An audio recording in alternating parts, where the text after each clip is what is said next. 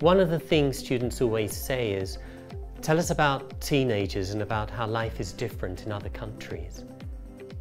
They want to compare their own experiences with other young people, how they're similar and how they're different. So we try to give students a window onto the world.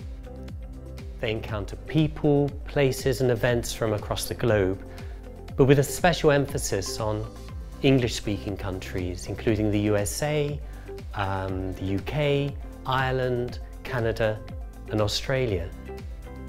Understanding the society, culture, lifestyles, values and history of countries where a language is spoken enriches the experience of learning a foreign language, especially if the context chosen are related to students' own lives and age group. Learning how people live their lives, what is important to them, what worries them or makes them happy, their friends, their families, their aspirations and experiences also deepens students' awareness of their own culture. It increases tolerance and the understanding that there are many equally valid ways of seeing the world. Students know when what they read, they hear or watch is authentic and genuine. They're looking for fresh, up-to-date language, just like the English that they meet in their daily lives, in videos, on the internet and in music.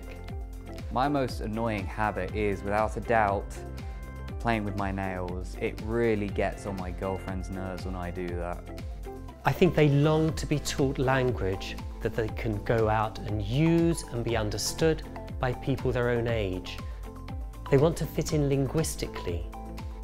So we provide realistic English set in the increasingly informal context of 21st century life, such as the interactions between friends and family, social media posts, text messages and so on, so that your students are learning the right language for their future lives.